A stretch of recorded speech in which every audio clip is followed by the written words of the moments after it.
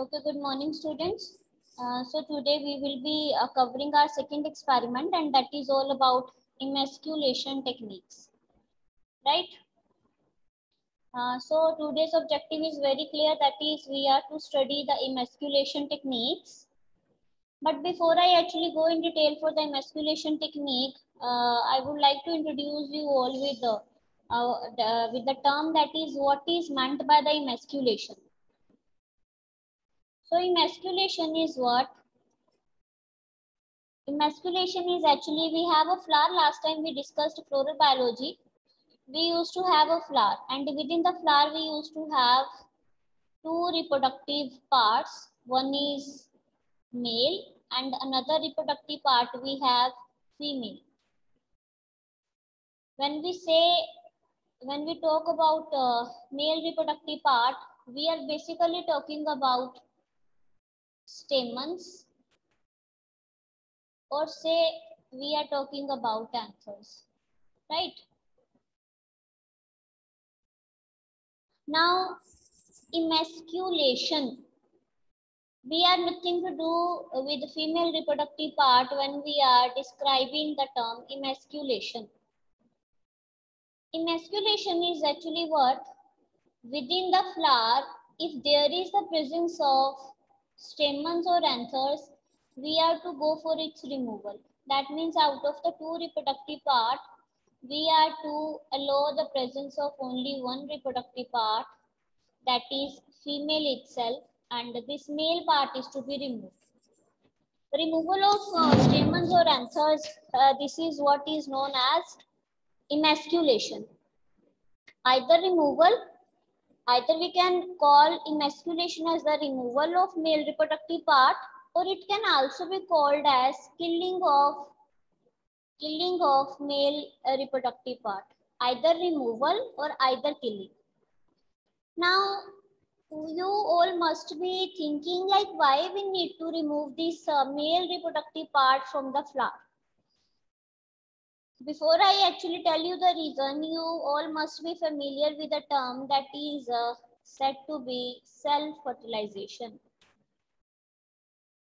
And you all know that in the self-fertilization, within the flower, male part, it fertilizes with the female and it gives result to the zygote, which later on develops into a seed. Emasculation, in certain crops, we don't require emasculation because that will maintain the homozygosity, and where we do not require the homozygosity, there we basically go for the removal of the process, that is self-fertilization. But it is the process cannot be removed. For removing the process, we actually need to remove the part that is actually responsible. But here the part that is removed is said to be male reproductive part, but the care should be taken, like while one is going for the removal of this male reproductive part, there should not be caused any damage to the female reproductive part. That means killing of pollen grains of a flower, but without affecting in any way the female reproductive organ. This is what is known as emasculation. And purpose is very clear. Purpose is very clear, like we don't want within the flower, or we don't want within the crop we don't want self-fertilization to take place within the crop, right? And this is emasculation. Now, because crops are basically of two types, so when we talk for the dioecious plants, in that particular category, male plants are removed. And even in the monoecious also, male flowers are only to be removed. So I forgot. So see, this is the diagram.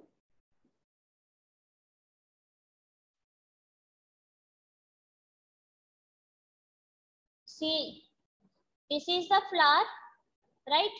Within the flower, there is a presence of this. This is the female reproductive part, and this is the male.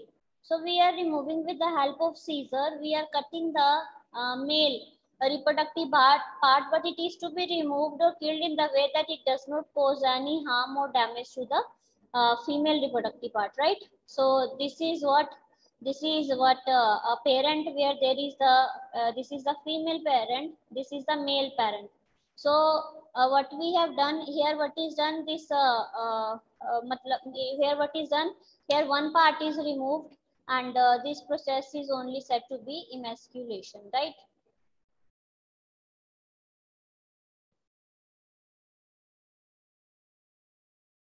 So here also what is being shown, like the male part is being removed, and it is it is when we say like we basically have two kinds of flower. One used to be monosexual. In that case, we need not to go for the performing this emasculation, because already there is the presence of either male or either female flowers, right? Female reproductive organs. But the case where there is the presence of two reproductive organs, there we need to go for the removal of say male. Now there are various methods by which we could go for the emasculation. Very first is we could perform it for by the hand. On the, but many parameters are there which will let you decide which method is to be followed out. Like we have various methods. Like see, there is hand emasculation, suction method, hot water emasculation, alcohol treatment, then cold treatment, and even genetic emasculation is also there. So we will go into detail one by one for all these methods. Now you must be thinking, ma'am, which method is to be adopted? So which method is suitable? That in turn depends upon various factors. Very first factor is the size of the flower. Say if the size of the flower is very large, then why you need to have a spatula in your hand, or why you need to have scissor in your hands? You can simply use your hand, and with the help of the fingers, you can go for the opening of the flower, and very easily male reproductive organ can be removed, right? But in the cases where it is very small flower, there going for the hand emasculation is not an easy task. There we need to use certain instruments for opening of the flower, and later on for removing the male reproductive organ. So the very first factor that controls like which emasculation methodology is to be followed, it in turns depends upon the size of the flower. Second is amount of seed needed. Like see, when a large quantity of the hybrid seeds are needed, in that case hand emasculation is impractical, right? It is impractical. So like in the tobacco, 200 seeds are needed. So if you go for the emasculation, then it is hand emasculation, then again it is going to be very tiring. So in that particular case, we can go for using the instrument, so that it is easy to collect the number of seeds which are required. Then number of the seeds per fruit, then the purpose why you require the hybrid seeds. So all these methodologies, or all these are the factors which actually will help you to decide which emasculation method is to be followed for removing of male reproductive organs. But the but if you say, okay, you need to decide, of course you need to decide which method is to be followed out, but which method will be called as an efficient emasculation method? The one that prevents the self-pollination, and that one that prevents the self-pollination will only be the one that will be actually said to be the efficient emasculation method, because overall motive or overall objective of emasculation is only to go for the removal of male reproductive organs, and the method that is easily letting you to remove the male reproductive organ without affecting any female reproductive organ, that is what is said to be an efficient emasculation technique. And once like it is removed, it should often allow in high seed set on pollination with emasculated flowers. This I let you know later on. Further efficiency can be done. See, now you want to see, okay, I explain this point over here only. This is the one flower from where male reproductive organ has been removed. That means behind is left only the female reproductive organ, right? This is one criteria. You want to see, like in reality this male reproductive part is removed or not. What you do, you uh, it can be tested by you cover it. Okay, you cover this flower, you have removed the male reproductive part from here, and you cover this emasculated flower, and this covering is said to be bagging. That is, you place a bag around it so that there is no mode of pollination until unless you yourself go for the proceeding of the say this pollination methodology. Now, if it is bag, that means it is totally covered. Inside there is no male reproductive organ. That means there will be no seed set within this flower, right? Because outer you have covered it totally, and it is separated from the environmental factors. So even if any insect comes and sits here, and if that insect is the source of pollination, even then pollination is no more going to take place because it is covered, right? So this is said to be bagging.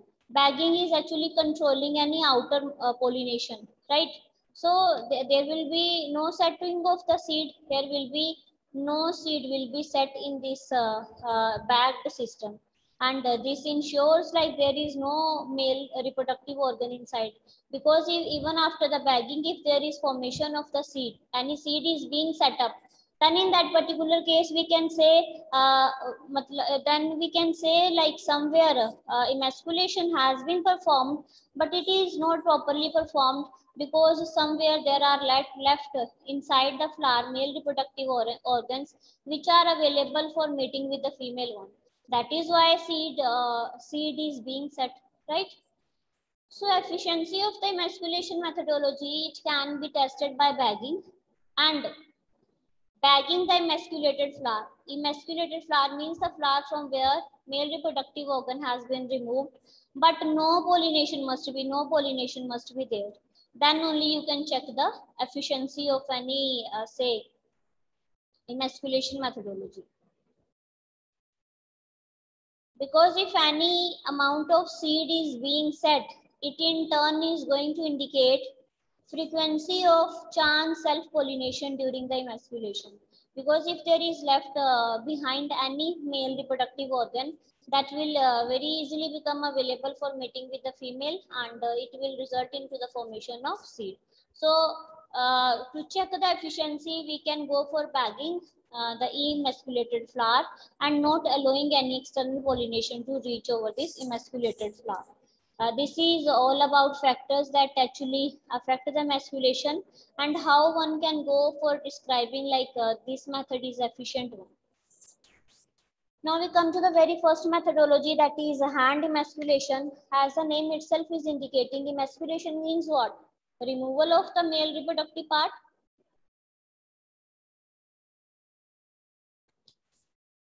And hand means what? Hand is, we are going for the emasculation, but here we don't require this instrument. Spatula is no more required. Hand and fingers of the hand are sufficient enough for going for the emasculation. But why we are going for the hand emasculation? Why don't we require this spatula and all? The reason behind is the size of the flower is very large, and all the organs which are present inside are very clearly visible. So in the species where large flowers are there, there we can go for the removal of the anthers, and we can use forceps, but this forceps is in the terms like forceps is to be holded with hand only. But this procedure vary from species to species, right? Here emasculation, see there is a particular timing for the emasculation for carrying out the emasculation. It is not like you keep on sleeping on the whole day and then in the evening you say मेरा मन कर रहा है emasculation करने का, ठीक है? So that is not to be done. There is a proper timing for the emasculation to be carried out. Like emasculation is done before the anthers are mature, right? Because if anthers got mature, if anthers got mature, then obviously if anthers are mature, then obviously they will be dusted on the female part, and there are chances of self-pollination. To avoid any accidental self-pollination, anthers are to be removed before they actually becomes mature. And secondly, what happens if suppose if it is mature, then the capability of the stigma to receive capability of the stigma to receive these pollen grains, it is very high during the morning hours. It is very high during the morning hours because in the morning itself flower opens itself, right? Therefore, before a morning comes, in the evening itself, between the timing 4 to 6 p.m., one day before, we could go for the removal of these anthers, right? So see, this is the procedure how hand emasculation is to be carried out. So here what is done, this particular flower, although because I was to introduce you all with the actually hand emasculation. So somewhere these flowers are differing from each other.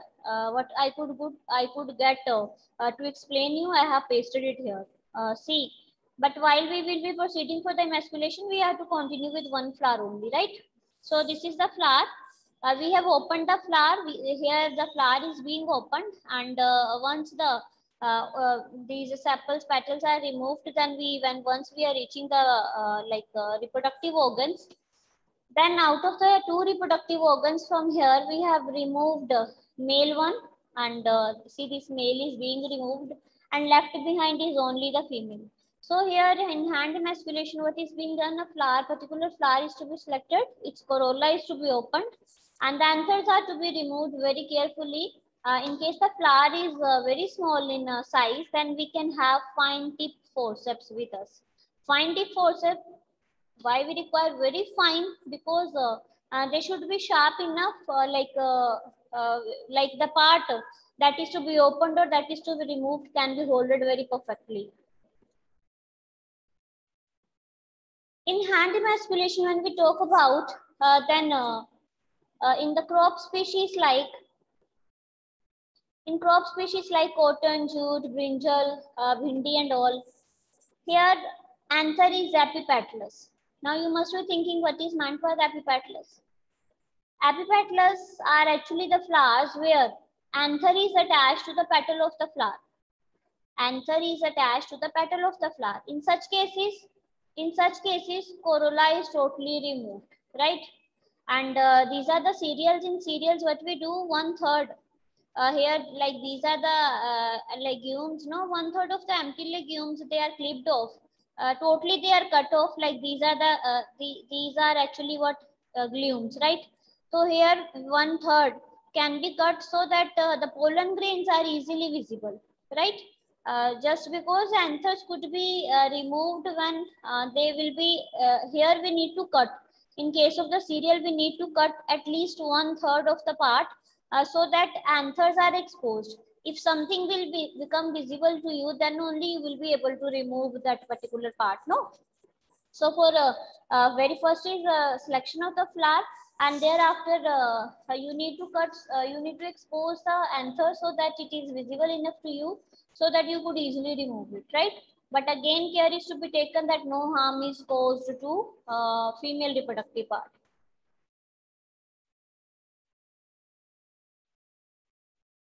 Then in case of the wheat, oat, in above only two large florets per spikelet are left. I mean to say, when we are discussing this wheat and oats, I just, as I just explained you behind, like we need to go for the removal of spikelets. But here only two are allowed to remain, other all are removed. And again, care is to be taken so that no self-pollination takes place. Female reproductive part should not be injured, and to the flower, like see, as you know, like we only need to remove male reproductive part, and as while going for the removal of male reproductive part, I am putting stress again and again, like we need not to go for the removal of female reproductive part. We need not to go for removal, and even no damage should be caused to it. But it is not like you go for damaging the other parts of the flower. No, minimum damage to the flower must be done, because the flower color, flower fragrance, these are only the reasons why they are attracting the other sources of, or say, agents of pollinators, right? Now this is the suction method. Suction method, it is basically applicable where we have small flowers. When we have small flowers, and it is very tough and it is a very tiring process to go for opening of the flower, and that is to be done with very care. And sometimes it does not become possible, and even if the flower is opened, sometimes it causes damage to the female reproductive organ also. So what to do in that case? We need to look after another alternative, obviously. So this method is useful in species with small flowers. So since we cannot open the flower very carefully, so we are supplying with the help of the tube, we will be putting certain pressure over it so that the male are sucked outside. This is just done in the morning, so that before the flower opens, very immediately it is to be performed. Here petals are removed because pressure is to be supplied. So obviously here we need to go for the removal of petals also. And anthers and stigma are to be exposed. This is a large tube, but while we are handling the small flowers, this size will also be automatically reduced. So this suction hose, it is to be attached. It is to be kept near the flower, and it will be when like pressure will be there, it will suck the anthers. Anthers will directly go into it, and to suck any pollen grains that is present on the surface. That means it will be providing the pressure, and with the pressure anthers will be, because anthers they will be immediately taken inside the tube, and they are easily removed or separated from the flower. But very care is to be taken while going for the suction methodology. Pressure, how much pressure a flower can tolerate, that much is only to be provided. It should not be like, in spite of sucking the anthers, it is sucking the whole flower, right? So suction may be produced. Suction obviously it is to be produced by a water tap by connecting it to a suction pump, but how much suction is to be given, its amount, that is to be very importantly or carefully it is to be considered. Pressure must be up to the capability, that is, it is sucking the stamens and pollen grains, but not the flower or the gynecium. But while we go for the suction methodology, there is one drawback, it is not like when you are giving the suction, then whole of this will be removed. Whole of the whole male reproductive part will be removed. No, there are still left the chances of cell pollination to take place, and those chances of cell pollinations which are taking place, they can be reduced by washing the stigma with a jet of water, and self pollination here cannot be eliminated, right? As in the hand emasculation, we were totally removing, but here it cannot be removed. Next is the hot water treatment. Here pollen grains are sensitive than the female reproductive organs, right, to both the genetic and environmental factors. And in such cases, pollen grains are killed by dipping the pollen flower within the water. So when we are going for the hot water emasculation, temperature is to be monitored and duration is to be kept in the mind, and both these factors vary from crop to crop. For example, when we say we have to proceed hot water emasculation for jawar, then 42 to 48 degrees Celsius temperature is to be maintained, and duration is 10 minutes. In case of rice, 40 to 44 degrees Celsius temperature is to be given for 10 minutes. So if any excessive or lesser amount of temperature or duration is given, then it is not going to conduct emasculation very perfectly or efficiently. Here what is done, hot water treatment. When we go for the hot water treatment, there is a particular timings to go for the hot water treatment. It is to be done before anthers dehiscence. Dehiscence means what? Before anthers releases the pollen grains, this hot water treatment is to be given at that particular timing and prior to the opening of the flower. We normally used to have thermal flowers, and the whole inflorescence is to be immersed in the water. This is effective in killing the pollen grains, but again, if you are providing the correct temperature and treatment, right? Next is alcohol treatment. This is commonly not used for emasculation, but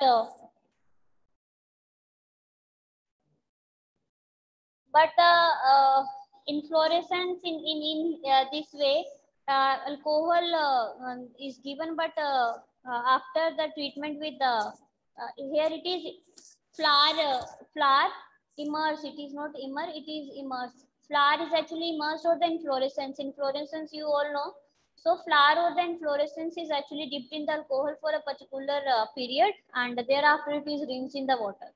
For example, in sweet clover, when we immersed the inflorescence in 57% alcohol for 10 seconds, it was quite effective, and percentage of selling was only 0.89. It is a better method than suction, because actually it is not allowing the self-pollination to take place. But here, duration is to be considered very carefully.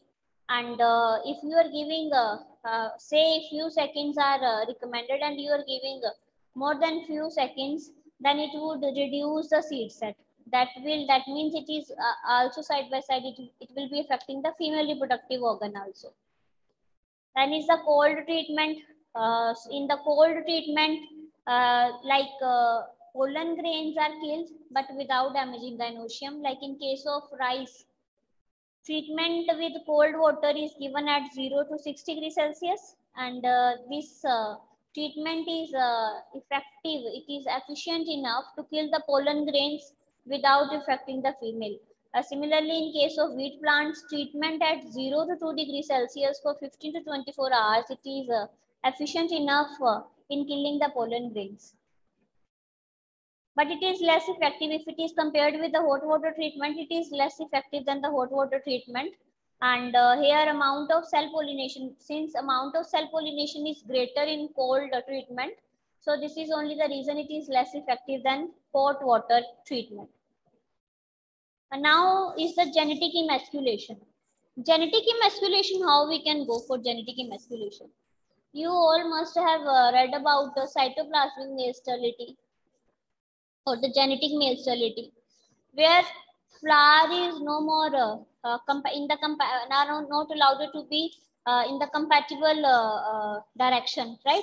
Here what is done, genetic or within the genetic emasculation, genetic or cytoplasmic male sterility may be used to eliminate the necessity of emasculation.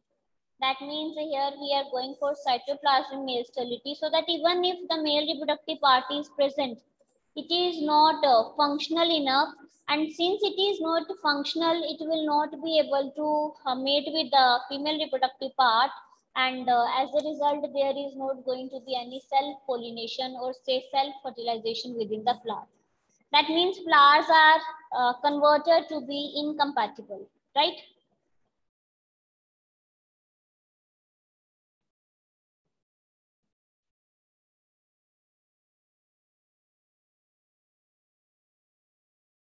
So this was all about yours today practical.